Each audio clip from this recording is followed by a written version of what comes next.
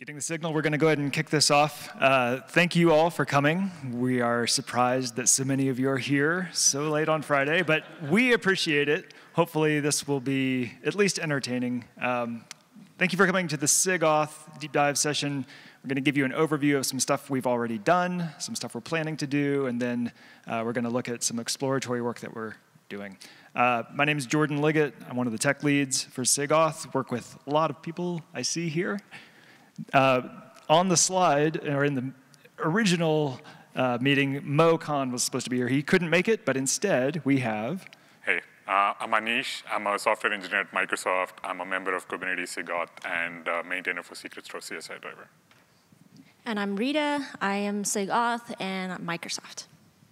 And with that, thank you for being here on such a late Friday afternoon. So first, let's kick off with some graduated features. All right, so the first one that we have, structured authorization config.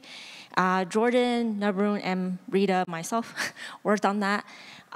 So the idea behind this feature is instead of using CLI flags for your Kube API server, now you have a single configuration file that you can actually define multiple webhooks, and the config file can be reloaded without any restarting of your API server. And you can actually provide customization around what the authorization looks like, specifically customize webhook, timeout, and failure policies. And then we also have CEL match conditions to scope what type of conditions actually requires a request to be called to call a webhook. And some of these examples are, a denied webhook at the front of the authorization chain, as you can see, and then in front of a standard node and RBAC authorizer, and then a super short timeout, a denied policy if errors are encountered, and then using CEL match conditions to scope to a specific namespace and example that system controller so that an outage of the webhook that isn't going to create any issues to the cluster. And then a second allow webhook at the end of your authorization chain can also have some timeouts as well as failure policy. Obviously, there's also a link at the bottom where you can check out a previous demo that Liggitt did in 2023. Really cool demo. And the slides and links are all uploaded, so feel free to check those out, and you can follow those later. Next, we have a structured authentication config. Similarly, and this is a feature that Anish and Mo worked on. And similarly, we want to take the responsibility from the flags so that you can add a lot more customization with a configuration file. And again, this is a config file that you can reload without restarting the server. And a lot of really awesome options that you can provide. Example being multiple authenticators, being able to support multiple identity providers, except multiple audiences, as you can see, for the same authenticator. And it can also extract data from your JOT token for authentication. And then your identity provider that don't support OpenID Connect Discovery can also be supported. And once again, we have CEL expression that can be used to extract user attributes from the claims. And as you can see from this example, append to join or split claims and set other extra user attributes. And the CEL expression can also be used to verify extracted user attributes are acceptable. Next, we have another really cool feature called label field selector authorization. David and Jordan worked on this, and this is a new feature that allows you to create more finer grained authorization based on labels and field selectors. And this, again, allows webhook authorizers in the future to allow lists, watch, requests providing that the requests actually use labels and field selectors. For example, it is now possible for you to create an authorizer to say, hey, if this user cannot list all pods unless the node name matches some specific value, right? And then also another example is allow a user to watch all secrets in a namespace that are not labeled as, say, confidential equal to true or something like that. Very excited. Another really cool feature is actually exposing node information in service account tokens.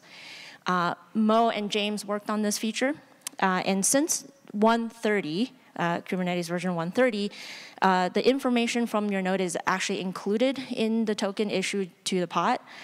And those user attributes are surfaced when the token is used to authenticate to the API server, to the API. This actually means that authorization and admission components can see that information and restrict requests based on the node of the pod the credential is issued to, and whereby, again, restricting access for what the node can access. And then there's actually another talk earlier this week called Squashing Trampling Pods, and then the demo for that is included in that link. Thank you for that demo. Another graduated feature is called Restricted Anonymous Authentication.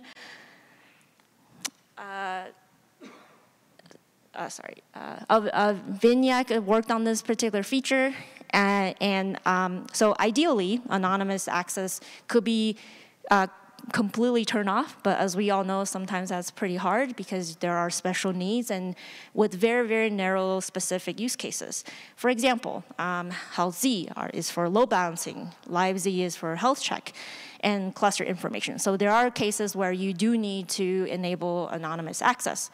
So with this new feature, it basically allows you to tightly control how you want to specify specific endpoints so that we don't make a mistake, maybe a bad copy paste that could actually end up opening up anonymous access to your whole cluster. And with this, it will protect against accidental broad authorization. All right. So that's what we've been busy working on over the past year, and I want to talk about some of the things that we are working on now that will be coming up in the next year. And as we go, we're trying to put the names of the people who are working on these just so you get a sense of how many different people are involved in these. Sometimes it's the same suspicious crew of characters, but we really do have a lot of people chipping in to help with these. So Tahir worked on these two. The first is the idea of a cluster trust bundle. If you've ever needed to distribute CA routes to your pod, you've probably been forced to put them into a config map and then copy that config map into every namespace and then mount that into pods. That's what we do for the CA bundle for talking back to the Kube API server. And it's okay. It's not terrible, but it's a little fiddly, and it's tough to keep that synced across all namespaces. And so this is a first-class way to do that. It connects to the idea of the signer name that's already in the certificate signing request API. So this is giving a first-class way to distribute the CA routes for signers. And then a corresponding feature to be able to mount those into pods. The second feature is pod certificates, which Tahir is also working on, which would allow pods to request a certificate from a given signer and have that certificate be issued and then mounted into the pod. And so these are sort of generic mechanisms for distributing trust and generic mechanisms for distributing identity certificates, which could be used for all kinds of creative things, I'm sure. The next feature that is in progress is something called external service account token signing. Tahir worked on this, but Harshal is a new person to our community. He hasn't done a lot upstream. We're excited to have him help with this. And the idea is to externalize the signing. So right now, when the API server issues a token, it does that using private key files that it holds locally. And so the API server has the signing material available to it. It can make the token and issue it. This optionally lets you replace that local signer with a call out to a gRPC API, which lets you remove access to signing material from the Kube API server. It lets you delegate that signing to some external, possibly more trusted signer, like a cloud KMS, or lets you at least have auditability that a signature of a token happened. And so that's on the signing side. On the other side is getting the set of public keys that you use to verify tokens. And that also is part of this API. So externalizing the signing and externalizing the way you get public keys to verify tokens. And a nice sort of side property of externalizing the public key bit is that you can now get those dynamically. So if you're doing a key rotation, you can fetch the keys regularly and get the new keys without restarting your server and distribute them from some external point. We're excited to see this happen. This just emerged in alpha, so it will be able to be used in beta or stable, hopefully next year. Next feature is fine-grained kubelet authorization. So the kubelet has an API, which some people know and some people don't. And the way authorization was set up for that API was that it carved out a few specific things like health and metrics and logs, and pretty much everything else got put in a bucket because we really only expected the Kube API server to be talking to the kubelet API. And so fine-grained authorization didn't really matter if the only client was this one main highly privileged client anyway. But there are actually scenarios where you have node local agents that want to check things like the configuration or health or inspect running pods. And it was unfortunate that to let those things work, you had to give them unfettered access to the whole kubelet API. And so Vinayak also is working on a feature to allow access just to those specific endpoints without overgranting permissions. So we're excited to see that happen. The next feature, Standa and Abu worked on this one. Who here has seen a bit flip happen in etcd? Where you write something to etcd and suddenly, like, instead of API version and kind, it's like APJ version and kind. Yeah. Cosmic rays are weird, and they really do happen, and the failure mode is pretty horrific. As soon as that happens to one of your objects in etcd, that entire resource type becomes unlistable. And if you can even manage to figure out which specific object went bad, the way you recover from that is also really bad. You have to go do surgery talking directly to etcd. So that was one case where we saw this. Another case is if you're using something like storage encryption, and there's a human accident, and you actually removed a key needed for decryption before you had fully migrated all of the data encrypted with that. Accidents happen. Again, the failure mode was just horrific, and the recovery was very painful as well. And so this feature allows explicit forced deletion with appropriate high permissions, explicit forced deletion of corrupt objects to allow recovering from scenarios like this. Hopefully you never encounter those, but if you do, at least there will be a path forward for you. The next set of features that I'm really excited about, who here knew that once an image is pulled to a node, even if it required pull secrets, credentials to pull from the registry, once it's on the node, any pod on the node can use that image by default? Who knew that? Okay, maybe a third of us. Yeah, that's been disappointing for 10 years. There were workarounds to that. There's an in-tree admission plugin you can turn on called always pull images, which basically forces every pod to always do an image registry ping every time it tries to start. That gets around this issue, but then it causes other issues, like your image registry is now in the critical path, and an outage there can mean your pod can't spawn new replicas on that node. The workarounds weren't great. And so Standa has been working on a way to keep track of which credentials successfully were used to pull images. And then if new pods show up that haven't proven that they should have access to an image that required credentials, they have to prove themselves. So on first attempt, first use of an image by a pod with unproven credentials, it'll ping the registry, and after that, it'll get to use it without putting the registry in the critical path. The second feature, related to image pulls, Anish and Mo have been working on this. Right now, when a pod has to authenticate to an image registry, there are only two options. One is it uses static credentials that live in Kubernetes secrets, which either you take responsibility for rotating or more realistically are just super long-lived. That's one option.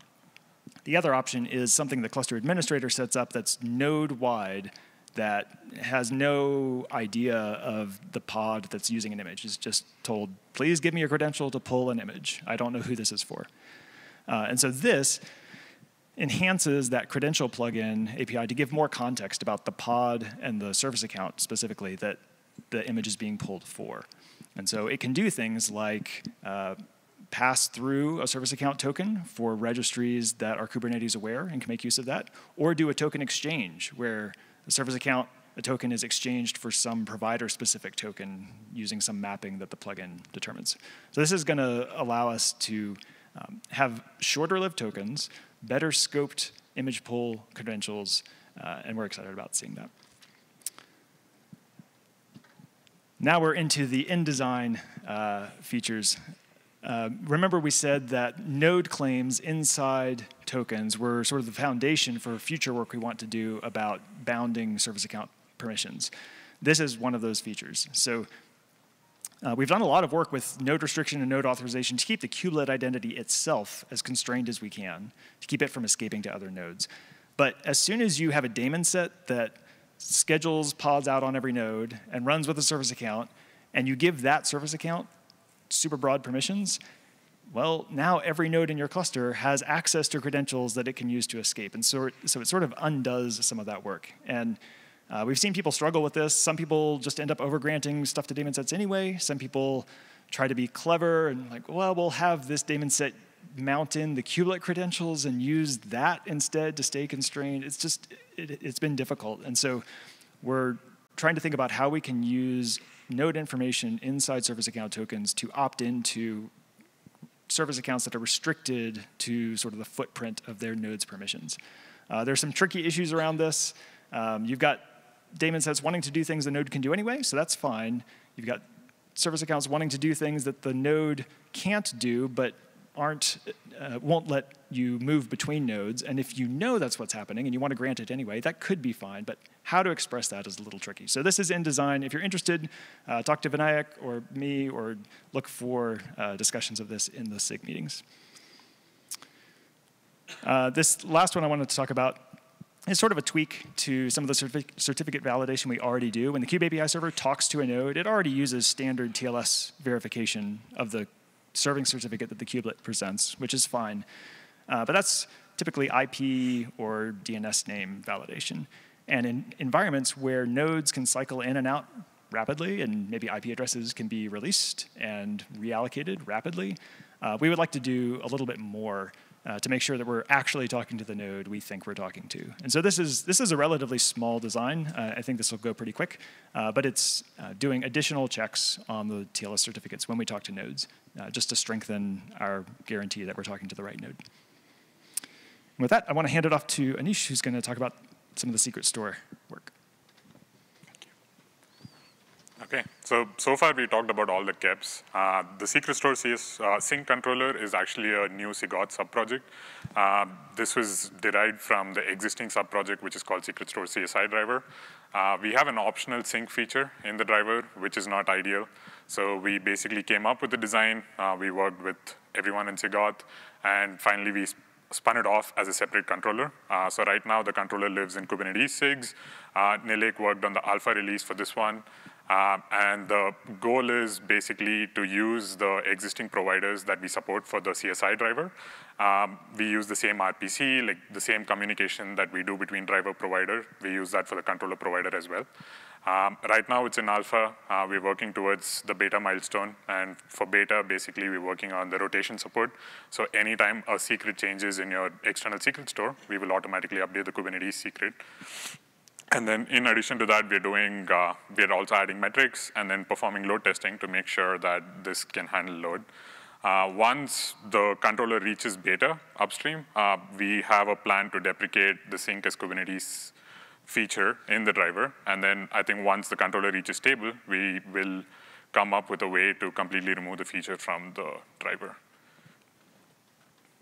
OK, so we have covered the KEPs that have already graduated in SIGAUTH, and then also the KEPs that are currently ongoing. In the title for this talk, if you had looked at it, there was another thing which Mo had put in, which was maybe RBAC++. So we're entering that part of the talk, which is going to be brief. So first thing is user stories for authorization. So here are some of the user stories that we want to explore and cover. So basically, it's allowing nodes to list pods scheduled to them. While this is already handled by the node authorizer, it cannot currently be expressed in a generic manner. And then, for example, if you have a custom resource with a field that matches the node name, how can you ensure that the node agent can only list subset of the custom resource relevant to that node it's scheduled on? Similarly, consider a scenario where a controller needs to list only a specific type of resource. So these type of restrictions could also extend to other use cases, such as applying field selectors to secrets. And then expanding on this, it could be valuable to support label selectors on secrets. For instance, you might want a dynamic control mechanism where a user can only list secrets labeled with their username. And this would require referencing attributes dynamically across resources and roles. These are the user stories and problems that we've been considering to address. Throughout these changes, maintaining strict backward compatibility is critical. So we need to ensure that the older API servers continue to process requests as expected without any unintended behaviors. So all of these can already be done in some way or form using webhook authorizers. But what if you want a declarative way to do this? So that is where RBAC++, totally an experimental thing. I would say it's pre-alpha, like we're just looking at it. So the approach that we're exploring is conditional RBAC, effectively. What I mean by conditional is, in a sense, very similar to what exists today, but it's just more dynamic. So you could say that a cluster role binding is conditional on the user that they can apply to. And a role binding is conditional on the user and then the intersection of both the users and the namespace it resides in. So there are sort of two dimensions of conditionality that exist today. You can scope it down to either the user or user and the namespace. And then there is a smaller, so there are a small set of dimensions that are made available today. The idea is to make more dynamic dimensions available. And the design that we are exploring and the POC is leaving the cluster role as is, and then assume you don't need this level of fanciness in case of role bindings. And then this leaves us with cluster role binding and making that conditional. So right now in the POC, we are calling it conditional cluster role binding. And it's basically a different way to bind cluster roles at cluster scope, but in addition, having a bunch of cell expressions that get evaluated before you do it. So this is the gist of the proposal. And then what I'm going to do is show you how the API looks like right now. Basically, the cluster roles remains exactly the same. As a user, you define a cluster role saying, hey, I want to have secrets, and then get and list. And then there is a new resource called the conditional cluster role binding. And then if you look at it, basically this conditional cluster role binding references the cluster role name via a new field. And then in addition to that, there are a list of conditions that need to evaluate to true before this cluster role gets activated. And in here, for this example, basically this is an example where you want to constrain a controller can list all secrets of a particular type. And then so the first expression is basically saying, hey, if the request user matches Bob, and then we are further constraining to say if it matches only field selectors. So basically a type equal to my type. So this particular user, Bob, can list secrets of this particular field. And when both these conditions evaluate to true, then basically the user can list those secrets. Then here's an example on how you could do this with label selectors on secrets. So a similar expression, which is to say user Bob. But in addition to that, you can also use the label selectors and say, if a secret has my label equal to my value, then this particular user, Bob, is allowed to list secrets of those type. And then this is an example on how you could use regular expressions and say a particular user can access namespaces that start with a particular prefix. And here, the example that we're doing is prod hyphen. So a Bob user can access namespaces prod1, prod2, and so on, right? And then an interesting example here that we have is around what nodes can list. Basically, the first expression here is checking the prefix and asserting the name is not just a prefix. So it's asserting that the object that's making the request is actually a node. And then it is also asserting that this particular node belongs to the group, system nodes. And then in the last expression, it's basically checking that the one that it's listing, the node name matches whichever node is requesting it. So basically, we are tightening that in the third condition. So this is a quick overview of the experimental API. And then I have a cluster which has this.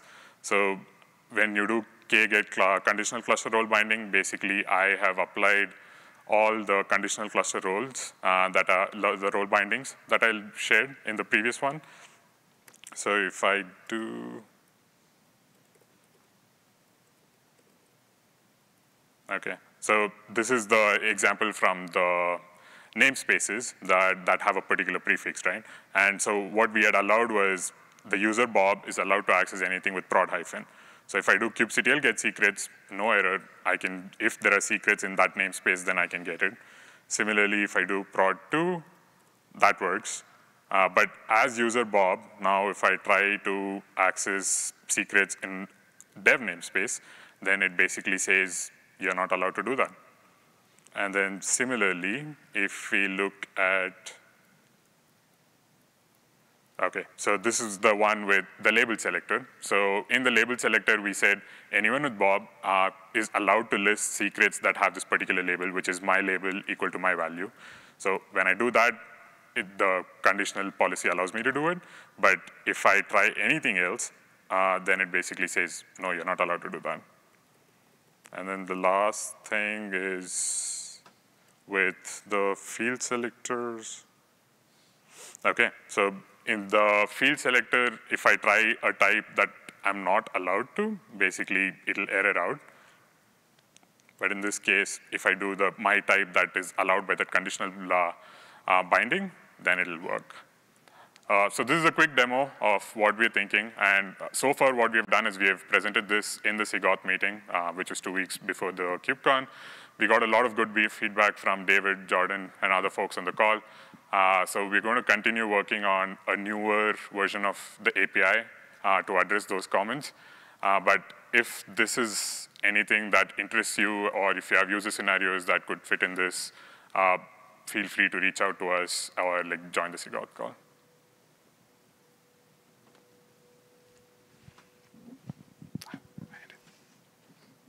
Okay. That's it. We want to leave some time for questions. I think we have a little bit of time. There's links to where you can find us after today. We'd love to have you join and participate in the conversation and help out with some of these things. That's it. Thank you. I think there are microphones. So if you have a question, go to the microphone. That'll help the recording and help other people. Thank you. Yeah. Hey, hello. Yeah, hi. Quick question. About the image pull auth, and you said it's on kind of a per pod thing. Would pods that are part of the same deployment also continue doing that auth? Because that would affect cold starts. Which of the two features are you talking about? The one that re-verifies access? Re-verification, yeah. Re-verification. So the re-verification is not pod specific. The re-verification looks at the credentials that are being used to pull the image, which today are just the static image pull secrets. And so that's what it pays attention to. It basically says, it takes a hash of the actual credential data, and it also looks at the dimension of the secret, like the name, namespace, UID. And it says, if either of those were previously allowed to pull this image, then you're good. So if you have a bunch of pods from the same deployment using the same image pull secrets on the same node, only the first one is going to hit the registry. Okay, awesome. Thanks. Yep. So that RBAC++ is pretty cool. One question I noticed, unless I missed it, in your demo, you drilled in deep into the object that you're requesting, but for the user, you were just testing the username. And I'm wondering if we can go into the labels that are on the user service account, if it's got any.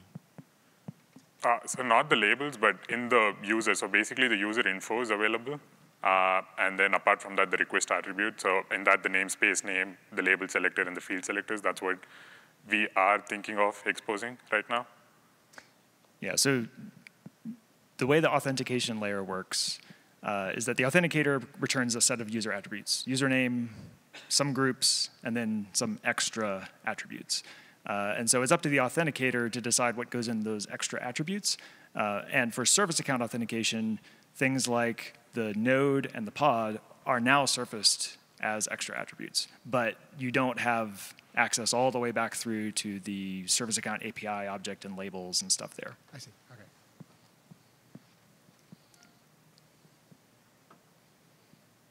Nobody else? Everybody's ready to go home. All right. I think we'll call it there. Thank you all for coming out. Hope to see you later. Have a great trip home. See you.